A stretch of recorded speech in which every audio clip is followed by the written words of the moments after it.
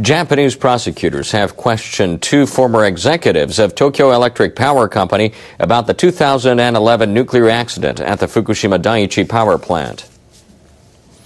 Sources told NHK that the two are TEPCO's former chairman, Tsunehisa Katsumata, and ex-president Masataka Shimizu. Prosecutors are believed to have asked them to explain what plans TEPCO made to protect against a massive earthquake and tsunami, such as the one which hit the plant in March 2011. Also, the executives were pressed on the power supplier's predictions on the likelihood of a disaster of that magnitude. Fukushima residents are accusing both the government and TEPCO management of professional negligence, resulting in death and injury. Prosecutors are likely to face major challenges pursuing their case. Legal experts say it could be difficult to hold individuals criminally responsible for the accident. It may be necessary to prove the disaster was predictable and to detail the health impact of the radiation it released.